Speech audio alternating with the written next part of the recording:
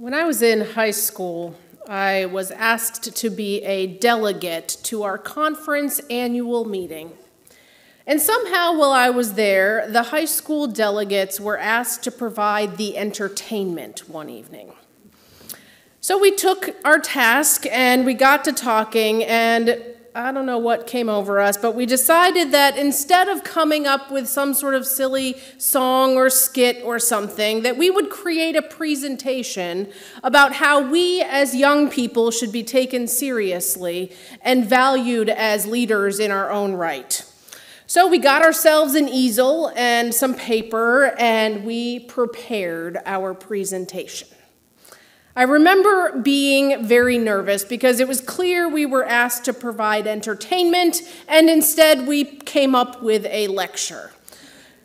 But it turned out just fine, and we got a standing ovation, not because we were funny or because we were entertaining them, but because they sort of saw our point, it seemed. It seems like we stole the show that evening. And so too with the young people in our Bible stories today. In both the story of healing and in the feeding of the 5,000, it's children who steal the show, who save the day. The young slave girl shows the way to healing in our story from 2 Kings. And in the feeding of the 5,000, which incidentally, 5,000 is referred to as the number of men present, plus women and children. So there would have been a lot more people there. But we heard the Luke version of the story today, and I actually read it like 4 times because I was sure that it had the part in it where a boy brings forward the basket of the fish. So we're just going to pretend that that was there. That's in John, but, we'll just pretend that it was there. So it is the kid who brought forward the food for feeding all of those people. But it begs the question, how often do we let the children lead us? And I think of the children here at UCUC. If you have not been privileged to stay and observe communion with them, I invite you to do so. When we have communion, we're nice and orderly, and we get to our spots, and we take it all reverently. They come running from Sunday school up to the front of the table. They eagerly stand around, and we tell the story together. And they know what we're doing at the table. They know that we are remembering Jesus. They know that we remember that Jesus gathered his friends and told them that this meal would help them remember him. And I give them their first servings, and then they're so eager for seconds.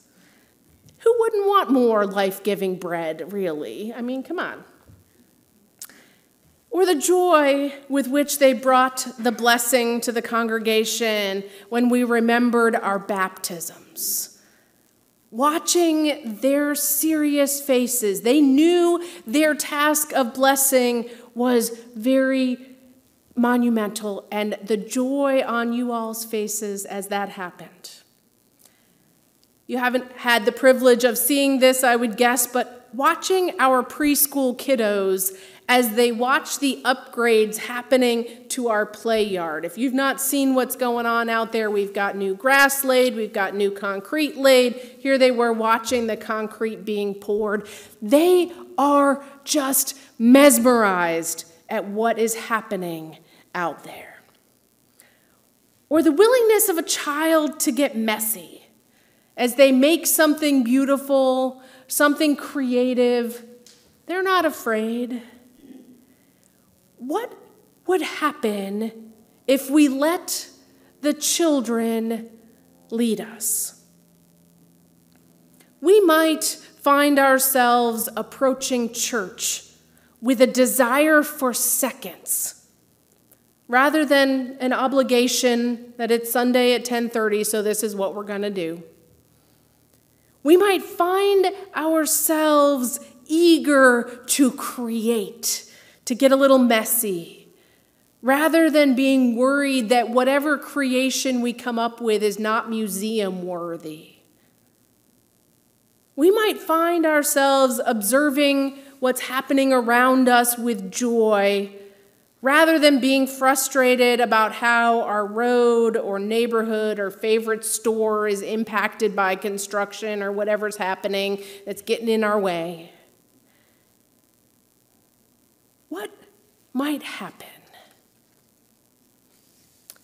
As you heard Sally and I talk about a little bit earlier, the United Nations has declared February 11th as the International Day of Women and Girls in Science.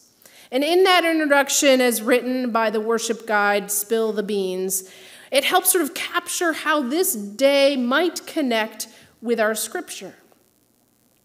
And not unlike our Bible, where women often are unnamed, you'll notice that girl had no name in our Bible story today, and the secondary characters, they're often these secondary people. Women in science still struggle to have the same prestige and pay as men in their fields. Not in Bible days, but today in 2024. We like to think that we've come really far from our Bible days and that we're really disconnected from those long time ago things. We're not quite done yet. One of my kids' favorite books, though, was Ada Twist, Scientist by Andrea Beatty. And books like this continue to increase the likelihood that girls will lead the way in science. So if you've not read this one, it's a great one. And if you were here last week, you heard Haley and Ava, who presented for us with their budding nonprofit Rescue Terra. And they talked with us about how we might do ordinary, everyday things to help take care of our earth. High school sophomores, starting a nonprofit of their own, cold calling a church saying, "Can I come talk to you about the environment?" Girls leading the way.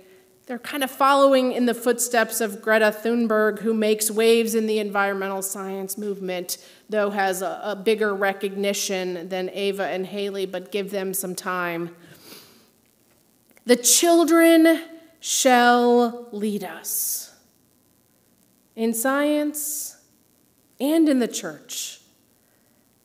I think a lot of times when we read our ancient Bible stories, we sort of get bogged down in that was a long time ago, it's not relevant for us, it's so problematic. But sometimes, like today, we are reminded that a child can lead us. And sometimes we are reminded that when we approach life through the eyes of a child, we might be better off. So go and play. Splash in a puddle. There's more rain in the forecast. Even just drive your car through the puddle. Be careful of the deep ones because that's not good. But see the big splash. Giggle uncontrollably. Stand in awe of the world around you. If you've ever noticed a kid get real excited about a bug or a rainbow, I bet many of us have been noticing the rainbows of late. Pay attention. Stand in awe. And don't be afraid to approach faith with the eagerness and awe of a child. For in all of this, we will find our God. Thanks be to God. Amen.